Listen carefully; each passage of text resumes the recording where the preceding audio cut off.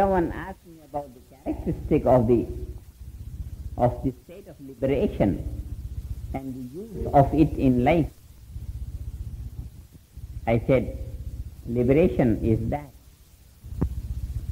which allows the individual to do what he wants to do and yet leaves him free from the binding influence.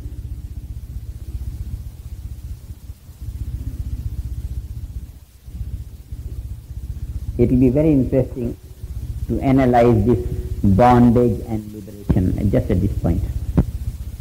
Bondage is what? Bondage is when the experiencer is not able to maintain his freedom. What happens when one sees a flower? Only the flower remains in his consciousness. What he is, who he is, this vanishes off. When one sees a table, only the table remains in consciousness.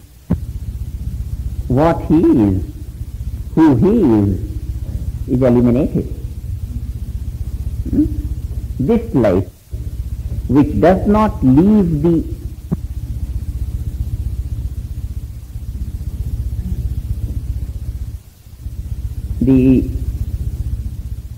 subject,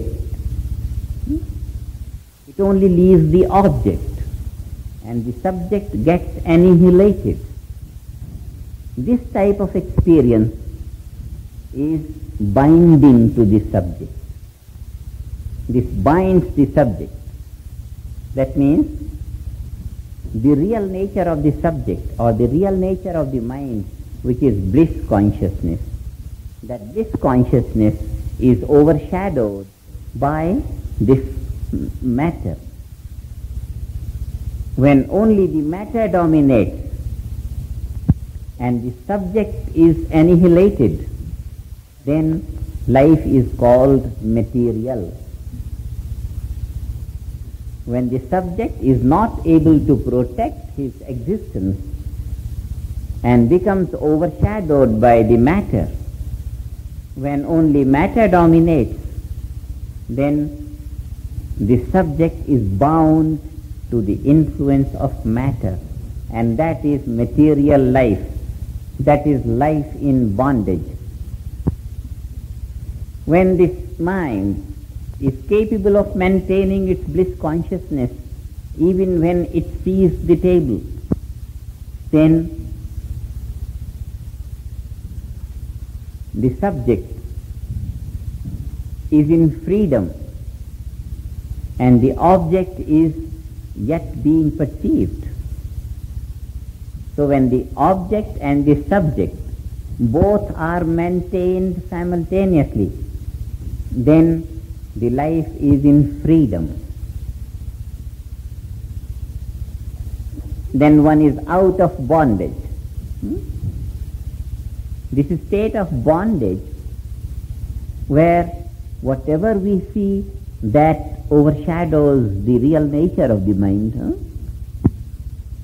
The image of the flowers, beautiful blue flowers, the image passes through the retina and falls on the screen of the mind. The result is bliss consciousness, which is the nature of the mind, is overshadowed by this joy of the flower. Some little joy is gained and bliss consciousness is lost. Loss of $1 million and gain profit of $5. Such a life is foolish, to say the least of it. And this is a life in bondage, as if the matter, the object, binds the spirit. And when through meditation the mind becomes very familiar with the bliss consciousness, and the mind maintains bliss consciousness Even when the shadow of the image of this falls on that pure screen of bliss consciousness, this fails to overshadow bliss consciousness. The bliss consciousness is maintained, bringing freedom to the subject, and the object also is appreciated. This kind of life is said to be in freedom. And this is life in integration, that the 100% value of the object and 100% value of the subject both coexist. This is life in freedom. Otherwise, life in bondage. Life in bondage is material life. Only the matter dominates and the spirit is annihilated as if. The question is, when the perception of the object overshadows the essential nature of the mind, what is the main thing that brings this about? The main thing is the weakness of the mind to maintain itself. If the mind is weak and is not able to maintain its bliss consciousness when the image of this is falling on the mind, then it will be overshadowed. So this overshadowing influence brought about by the perception of the object is not due to the perception of the object. It is due to the weakness of the mind to maintain its subjective nature. If it were due to the perception of the object, then in the state of cosmic consciousness, where the self is maintained all along and the perception always is intact, so the perception of the object is not responsible for the overshadowing of the real nature of the mind. It is the weakness of the mind that it can't maintain its structure, its bliss consciousness. And there is a law in nature, survival of the fittest. Survival of the fittest is the law of nature. And if the mind is weak, then the object will survive. And if the mind is strong, it could allow the object to coexist along with it. Coexistence of the object and subject is in cosmic consciousness. And the image of the flower falls to the retina on the on the screen of the mind. The screen of the mind is supposed to become identified with the flower. That means for any perception, identification is necessary, that the mind becomes identified with the object. This is identification. Any perception results from identification. When the image of the object becomes identified with the screen of the mind, now it is a different aspect whether the subject or the real nature of the mind is capable of maintaining its nature, bliss consciousness, or not. If it is capable of maintaining, then it is cosmic consciousness. If it is not capable of maintaining its real nature, then it falls into the bondage. But identification is responsible to give the experience. There has been a very wrong understanding about this word identification for the last many centuries in the field of metaphysics. Identification was supposed to be, or was taken to be, the cause of bondage. Identification was taken to be the cause of bondage.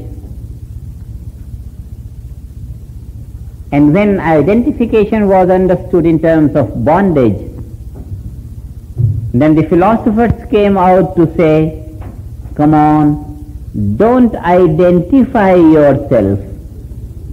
This you must have heard, that they warned you for being identified with what you are doing.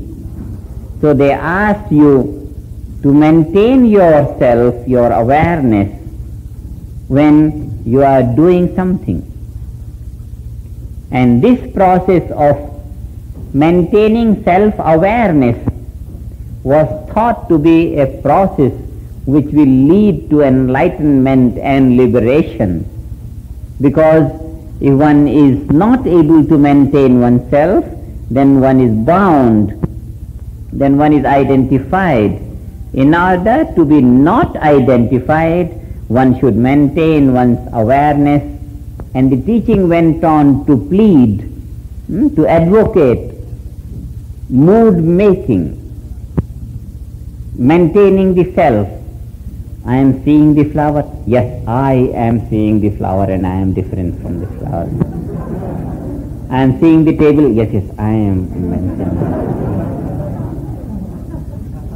This kind of attempt to non-identification, attempt to not allow ourselves to fall into the trap of identification, was supposed to be a practice for liberation. But this has only resulted in stress and strain. Many centuries, through many centuries, lots of philosophers have been advocating maintenance of self-awareness on the level of mood making. When I try to see the table and try to maintain my awareness, pure awareness, we know from the practice of meditation, is not a thought. It is not an attitude. It is the state of consciousness. And when we try to maintain awareness on the level of thinking or mood making, then it is a thought. It is a mood. It is not the state of liberation. It's not pure awareness. It is self-deception. And self-deception of the type that will make us completely invalid for all practical purposes in life. Because if a practice goes on for 6 months or a year, that I want to maintain myself, and whatever I am speaking, I don't want to say, whatever I am speaking, I don't want to identify, I don't want to be identified with my thought. Whatever I am speaking, I don't want to be identified with my speech. Whatever I am doing, I don't want to be identified with my doing. This kind of hide and seek can only result in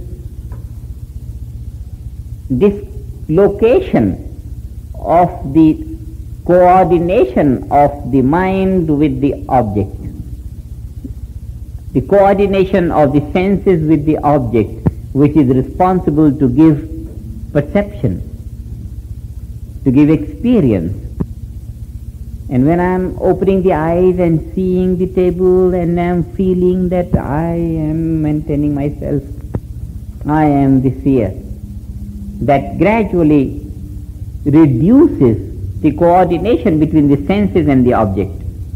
And therefore, this process of maintaining the self on the level of thinking about the self, on the level of trying to be awake within myself when I am experiencing this, such a practice makes a man only impractical. Many professors in the colleges have said, those who followed the advice of Krishnamurti or some other advice, there have been in England, what is the name, Spensky and Gurdjieff. They advocated so much, their whole theme of teaching was round about this maintaining self-awareness. When in 1960 I was for the first time in England, I started to give lectures and people started to come from all the groups, and for 4 or 5 days a class of people came. And what was that class? They would speak a word and wait. The speech was so much retarded that after every word they want to pause for another word to come out and pause, because they don't want to be identified with their speech. Whatever they are speaking, they must be a witness to that speech. When 4 or 5 days passed, and 2 or 3 such people visiting me every day, I asked someone, I said, what is this that you are doing?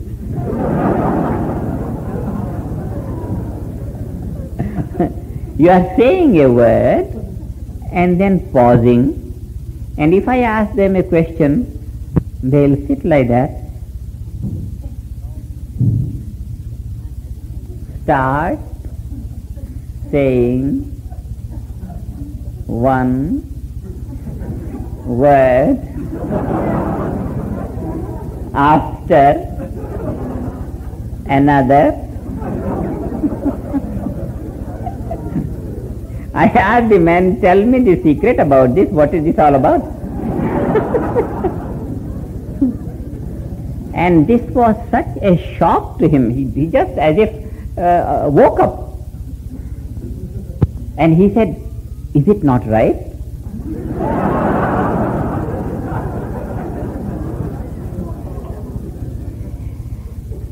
All these people thought that they were talking to someone who would understand about this identification, and here I am asking them, why are you retarded in your speech?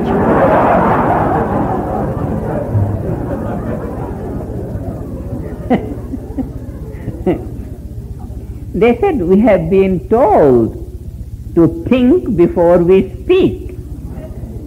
It's a wonderful lesson. You must think before you speak. Huh? Look before you leave. It's natural. It's a beautiful teaching. But I said that the thought and speech, they are so well coordinated. Right from birth we have been thinking and giving out expressions what we have to think. And such type of thinking may be justified between 2 thoughts. But what about this stopping between 2 words? It was so ridiculous. Then I explained to them this principle of identification. They said, we are told to maintain awareness. That is, when I am speaking, I should not be lost. My awareness should not totally be lost in this speech. I must maintain my awareness. Then I said, this maintenance of awareness is not brought about on the level of thinking. This is thinking. When you want to stop a word and stop a word and stop a word. No. It is the spontaneous state of awareness which goes along with speech, which goes along with thinking, which goes along with action. Not that action has to be stopped or the steps of actions have to be stopped in order to maintain awareness. This is thinking about awareness, making a mood of it. This is far from reality. The man was so impressed, he abandoned that group and started to meditate. And when he talked to the people, that stop all this nonsense of self-awareness. Because such an awareness in the name of freedom has only brought retardation in efficiency. You can't think and talk fluently, you can't think and act fluently. It's just retardation of efficiency. And where there is retardation of efficiency, where is spirituality? Spirituality is the basis of all dynamic activity, and it's not shunning activity, it's not getting out of activity. So, this identification has been so very, very widely misunderstood and misinterpreted in philosophical books. Having read some books, never try to go for it. It's just fooling ourselves. Pure awareness is a thing to be experienced and lived. And that we start living when we bring our mind to inner being and we start living it without thinking about it. Just as thought of wealth or thought of bank does not help us in the market, so the thought of the self does not help us come out of the state of bondage. It is the state of self, the state of being or the state of pure consciousness which we develop in the very nature of the mind through the regular practice of meditation that helps us to live enlightenment, to live freedom in life. So, freedom in life has nothing to do with restricting activity. No. Actually, the real, substantial freedom in life means whatever is our undertaking in the field of thought, speech and action, we are never out of our awareness. The mind has gained such intimate familiarity with pure awareness that it is never out of it, whether in the waking or dreaming or sleeping, in whatever state. That is the real state of freedom. So this is the story of freedom and bondage.